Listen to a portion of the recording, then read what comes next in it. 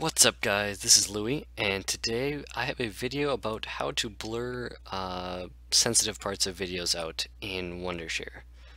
So first thing you're going to want to do is find the part that you want to blur out, and you want to split that off the rest of your video. So I'm just going to choose a random part of this sample clip, or not, if I can zoom in some more.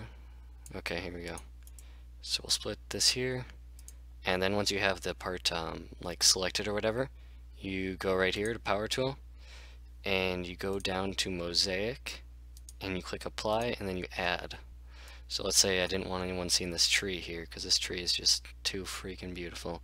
So you go like that, and you can like adjust the percent at which it's like visible. So bam. And then when you're watching,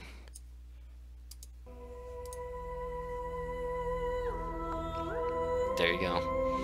Obviously that was not timed. Obviously that was not timed exactly right, but then you're done, because, and I use that obviously for like, if someone's face is something or sensitive stuff is in the video, that's when it would be a useful tool. Thanks for watching, and I'll see you guys next time. Bye bye.